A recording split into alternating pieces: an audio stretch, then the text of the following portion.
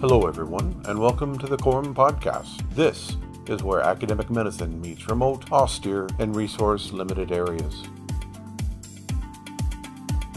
Hi, Winston. You are choosing a pretty provocative title of the oxygen as a friend or foe, the case against hyperoxia. Why did you choose this title for this week? Good afternoon to you, Brick. Do you remember my last podcast was on lactate metabolism as a result of hypoxemia? So I just thought I would like to investigate the other end of the scale when there's too much oxygen in hyperoxia.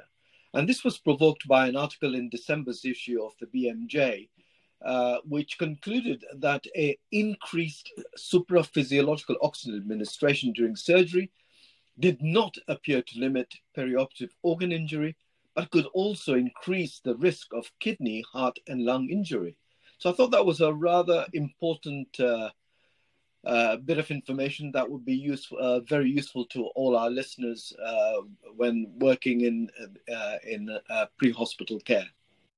Yeah, in pre-hospital, we don't think about too much oxygen very often. It's all about a lack of oxygen. Can you just summarize the role of oxygen in aerobic respiration? Yeah, sure. Oxygen is really vital for aerobic respiration within the mitochondria, but it also produces ROS, which is reactive oxygen species. Now, oxygen is the terminal electron acceptor, the complex 4 of the electron transport chain, producing water in the process. So for each mole of glucose metabolized by anaerobic respiration produces only 2 ATP molecules compared to 28 to 30 from oxidative phosphorylation that occurs in aerobic. So oxygen is really essential. Oxygen exists as a diatomic molecule bonded to each other through single bonds, leaving 2 unpaired electrons, which act as radicals. And that's what causes the production of ROS, which are even more reactive molecules producing superoxides, peroxide, and hydroxyl anions. So this is all the sort of the dangerous part of having too much oxygen. So any supplemental oxygen, which by definition is more than 0.21 or 21%, that's room air, may cause hyperoxemia, which is defined as arterial PO2 greater than 100 millimeters of mercury with an increase in ROS. And it's this increase in ROS that occurs in ischemia reperfusion problems or hypoxia reoxygenation problems that causes the damage. Now, I don't want you to get the impression that ROS is just dangerous. It's also vital physiologically for host defense, but is also toxic to organs, especially the lungs. Now, what is probably surprising for some of you is that 90% or so of oxygen consumption is used by the mitochondria for the ATP production in aerobic metabolism via oxidative phosphorylation. Second, it also provides heat generation through the uncoupling. And third, about 1 to 2% is for the superoxide production, which is an important signaling molecule. So this molecule is important for enzyme processes such as oxidases, which is essentially an oxidation reduction reaction, oxygenases, which is incorporating oxygen into a substrate, and superoxide production. So mitochondrial reactive oxygen species increases both in hypoxia and hyperoxemia. And for us as clinicians, it occurs in sepsis and ischemic reperfusion models. If it's the whole body, as in resuscitation from cardiac arrest or major hemorrhage and trauma, then it affects the whole body. But in myocardial infarction or stroke, it can be organ specific, and therefore you only get the damage to the organ concerned, the heart or the brain. Now, if you correct rapidly an acute hypoxemia, the production of ROS, the reactive oxygen species, may be as severe as the original ischemic insult. So this is where we've got to be really careful. And in addition to this problem, there is acidification of the hypoxic tissues because there is no oxygen delivery. There is a right shift of the oxygen dissociation curve. And when oxygen delivery is attained, it increases the superoxide production. And unfortunately, the body cannot deal with this high tissue oxygen tensions. So in inadequate metabolism, it is mitigated by the body causing vasoconstriction, therefore reducing local blood flow, especially in the cerebral and coronary vasculature. And this mechanism of vasoconstriction is partly due to the release of nitric oxide from S-nitrosohemoglobin binding. But in addition to this problem, the activated immune cells use oxygen for extra mitochondrial ROS production, which helps in phagocytosis. It also acts as an antioxidant capacity, which mediated through superoxide dismutase, glutathione, thioredoxin, etc., which prevents the oxidative damage to DNA, protein, lipids, and eventually cell death. And another important part of that oxygen plays is in the inflammatory response. And both in hypoxia and hyperoxia, you can produce pro and anti-inflammatory responses, which can be either protective or harmful depending on the clinical situation. Now, you know that hyperoxia is used in hyperbaric conditions for promoting wound healing or treating gas gangrene. But because you're using it in a hyperbaric condition, it may cause neurotoxicity. So basically, hyperperoxia can affect the lung, the brain, and the eyes. And in the eyes, it's particularly important in immature newborn who get retrolental fibroplasia as a result of high oxygen concentrations. So that is really the role of hyperoxia in causing in both physiological and pathological states. That's interesting. So if you have a burn injury, not only are you getting problems with oxygen, the inflammatory response of hyperoxia is going to increase inflammation from the burns, or is it completely different? It's slightly different because it uses different pathways, but the net effect is still tissue toxicity and cell death. That's interesting. So, Winston, what are other effects of hyperoxia? Well, traditionally, the damage acutely to the lung was first described by Lorraine Smith, who showed that hyperbaric pressures caused an inflammatory pneumonitis. But if you were breathing high concentrations of oxygen in normobaric conditions, the pneumonitis was seen after a few days. But that was the only start of it.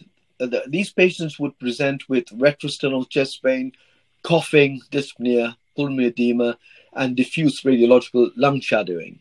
And because you're breathing oxygen, you have a nitrogen washout like you do in pre-oxygenation prior to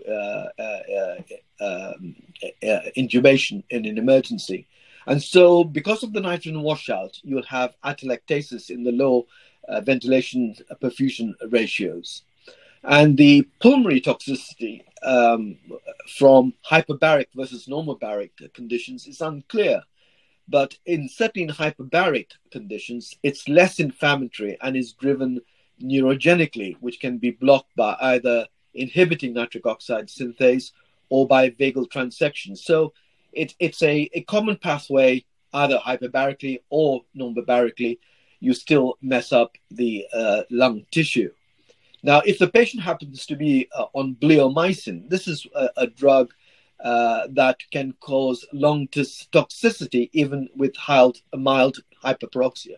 But for the majority of us, this is not going to be a clinical problem. It's just of historical benefit. The second problem is affecting the brain in terms of neurotoxicity, and this is called the Paul Bert effect. We know that if you have 3 atmospheres of oxygen, you'll produce convulsions and death, and getting even quicker onset of symptoms with increases in baricity. So what I want our listeners to appreciate is that hyperbaric oxygenation or hyperoxia conditions will have a cytotoxic effect primarily on the lung and on the brain. That's interesting. So when you see a brand new EMT just hyperventilating somebody with a suspected brain injury, that's going to cause additional damage to the brain. Correct. And we will look at that in a little bit more detail as we go along at the list of clinical applications. All right. So let's look at clinical applications. So we do a lot of critical care focus in the college. So how in an ICU patient, how is hyperoxemia going to cause problems? Well, there was the original oxygen ICU trial suggested there was a clinically important harm from liberal oxygen administration. And it was based on a single center RCT, 480 patients expected to stay in ICU for over 72 hours. The results showed that the ICU mortality was 20.2% with conventional oxygen therapy, that is, liberal, no attempt to control, versus 11.6% with conservative oxygen therapy. However, other systematic reviews and meta-analysis showed that conservative oxygen use reduced hospital mortality, but with only very low certainty. And another trial, the ICU ROX trial, showed some reassurance that liberal oxygenation may be okay after all. So for the general ICU patients, where the patients are of a heterogeneous nature, no two patients are alike, it is difficult to work out what is actually what should be the advice for the general ICU patient. So that's basically, we haven't got that resolved.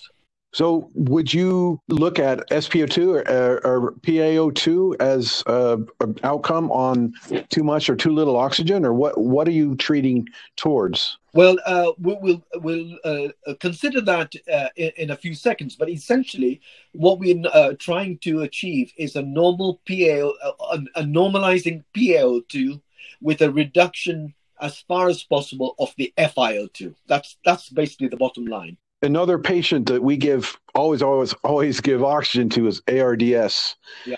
How does this work with hyperoxemia?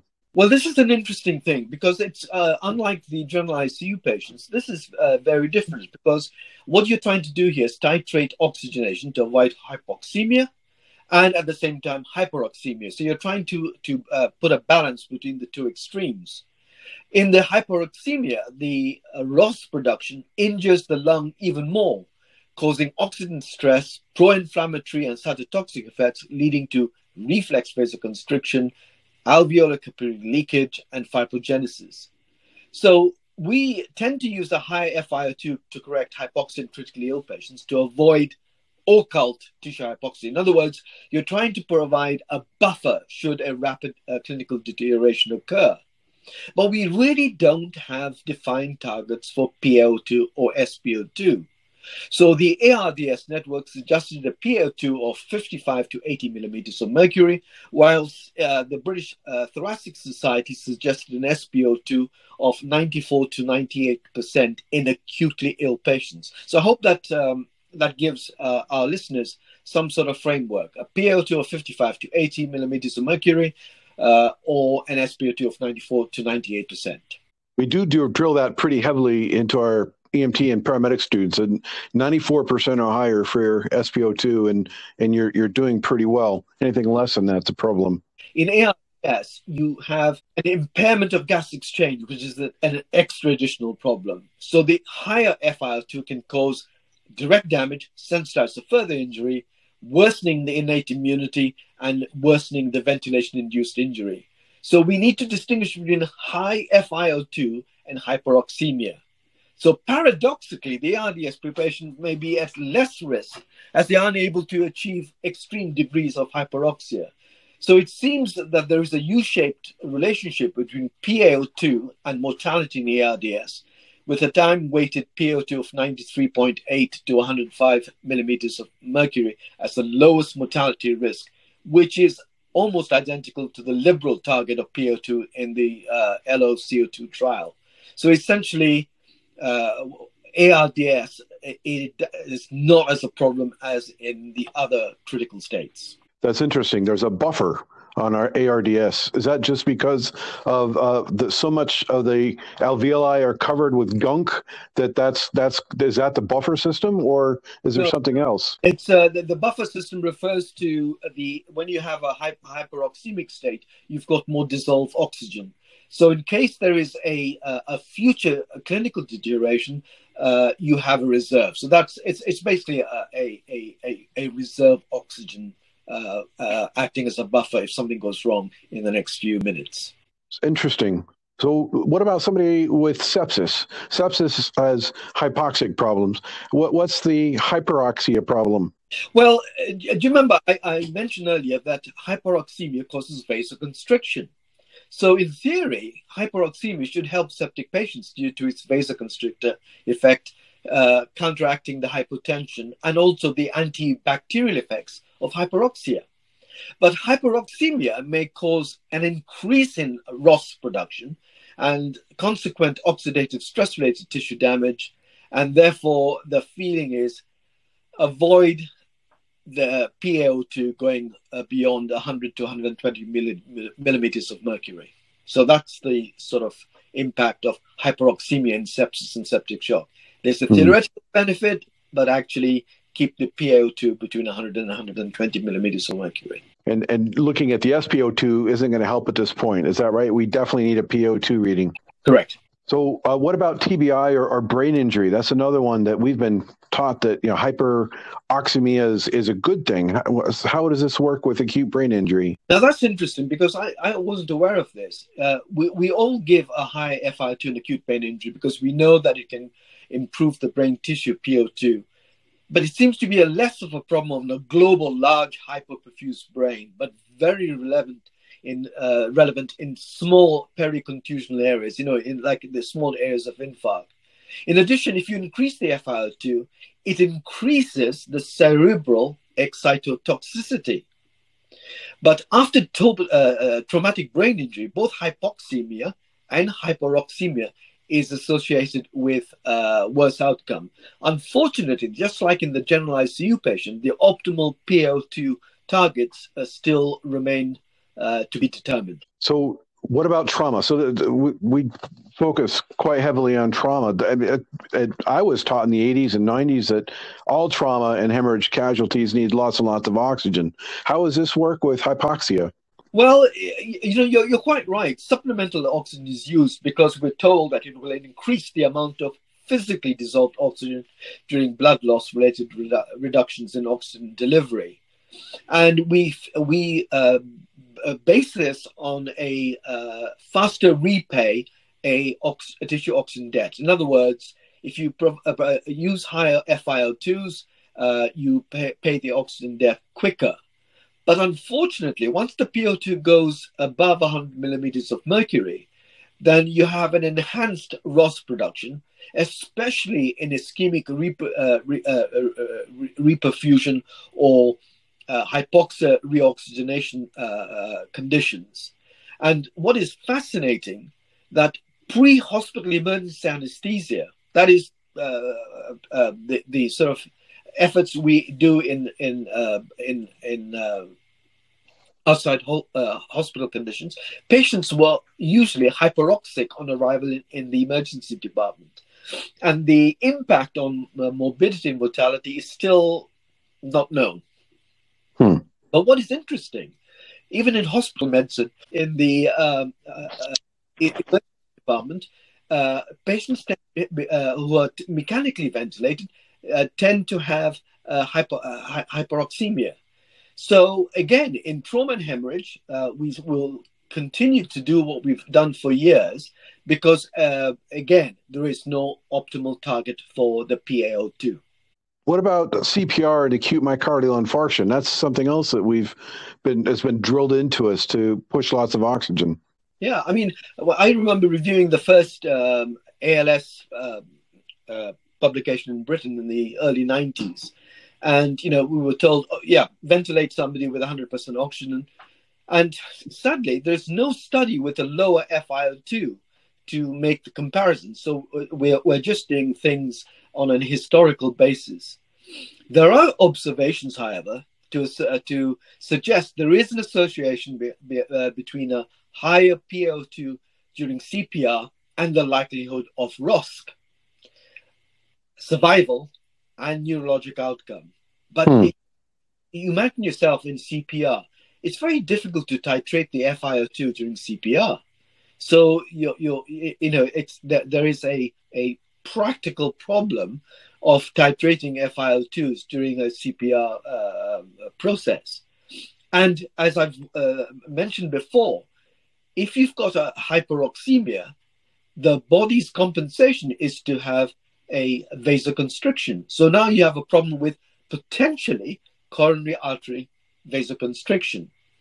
So in balance, the recommendation is to aim for to target a strict normoxemia, but avoiding hypoxemia, and essentially making sure that your saturations is not less than 90% in acute myocardial infarctions. So basically, try and keep it above 90%, but not to try and get the high levels of 90s. That's interesting, because a lot of the vents that we use pre-hospital, they just have a setting on them saying CPR. So we don't. You're right. We don't look at FiO2. We don't look at IE ratios. We just hit that one button that says, "All right, we're doing CPR," and the vent's doing its thing. Do you think that's a wrong setting? No, I don't think it's a wrong setting, Ibra, because I think we mustn't just try and look at just this one factor of hypoxemia or hyperoxemia. In an acute life emergencies, there are lots of confounding factors, patient's comorbidity, medication, etc., etc., etc. So I don't think we should throw the baby with the bathwater. I think we just have to be conscious of oxygen as a drug. I mean, my favorite phrase is think pink. I think of oxygenation elimination, and that may be a little bit facile, but in effect, in an emergency, that's what you do. The question is, once you've got above the acute stage, when do you start looking at the FiO2? When do you start looking at the PaO2 and aiming for normoxemia, or keeping it below the thresholds of 100 to 120 millimeters PaO2? So that's what I'm saying. So there is a to make that next step, I think, will take a few years. That makes sense. And it's not until we get ROSC of a casualty that we take the vent off of the CPR setting and we start playing with the different ratios. So that makes sense. Yeah. So you're a consultant anesthetist. So let's talk about something a little more in a controlled setting, in a perfect world, Winston. So let's talk about theater and surgery. How would you adjust hyperoxemia as a consultant anesthetist? Well, if you remember the article I referred to in the BMJ in December 2022 was just a warning shot against clinical practice about just increasing the FiO2, increasing the PaO2 without actually looking at the downside of doing this. Now, as you know, in anesthesia, we use an FiO2 of 30% or 0.3, while room air is 0.21. And the reason why you use a slightly higher FiO2 is to compensate for the reduction in FRC, VQ mismatch, and shunts. However, there was another trend, because the surgeons suddenly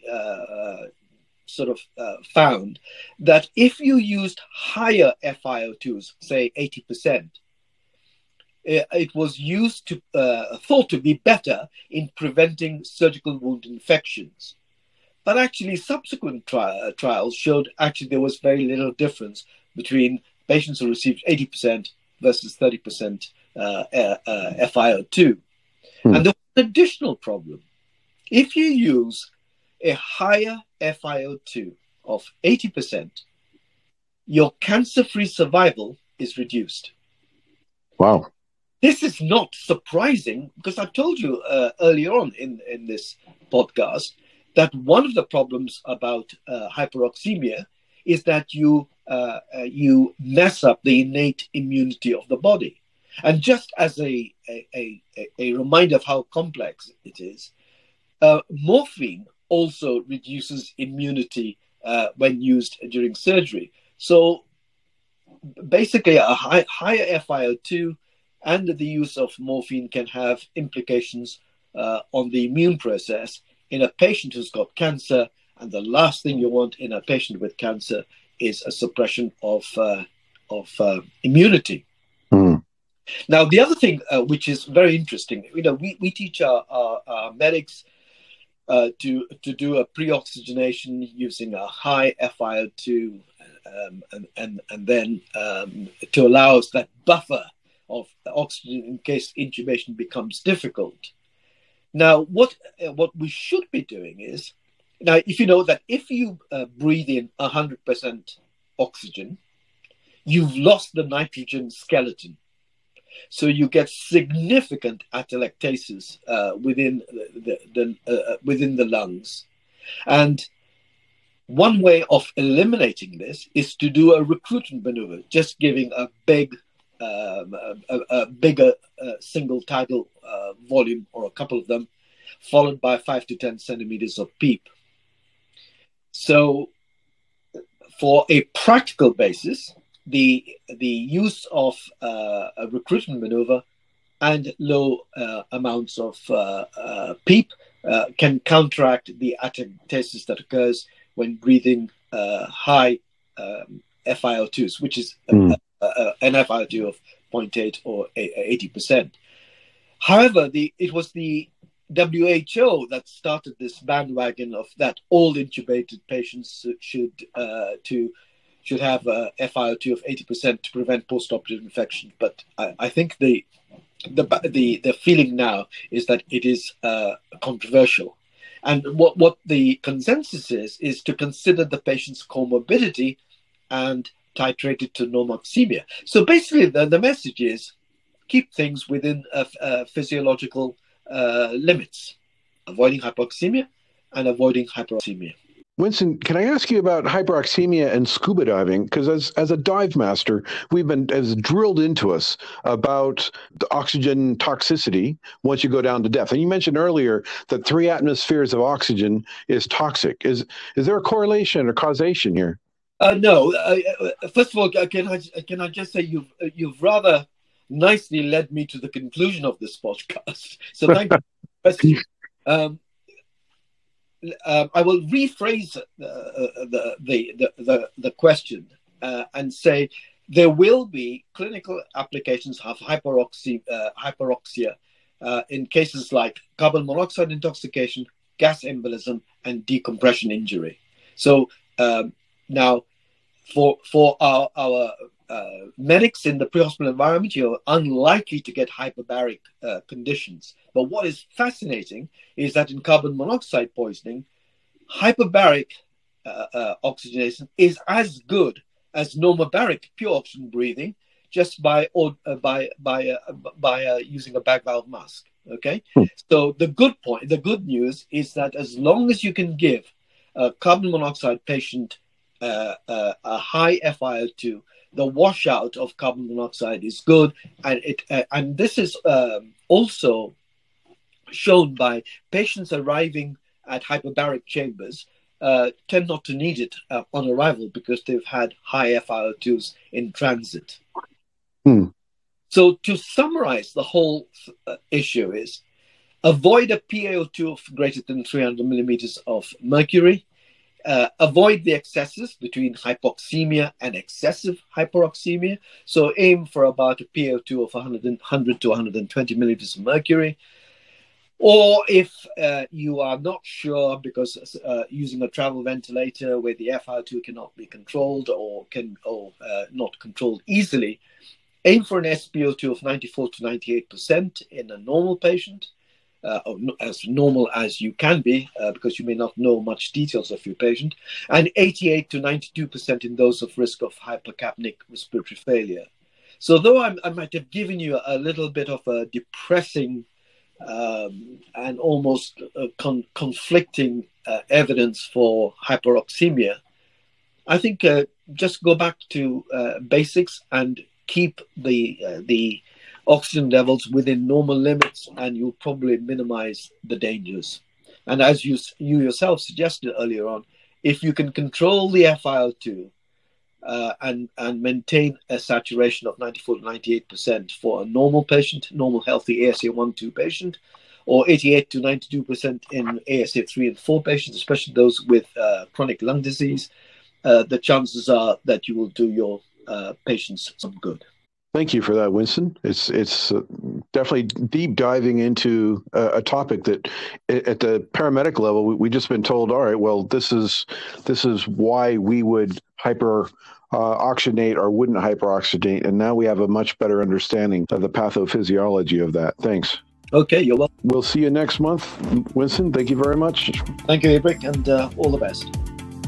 This has been a presentation from the College of Remote and Offshore Medicine Foundation. If you would like to earn CPD credit for this podcast, you can join the Council of Members. Being a member of the college gives you free CPD credits, free access to the virtual field guide, and discounts on our e-learning courses. You can join the team on the college website, which is Corum, C-O-R-O-M, corum.org.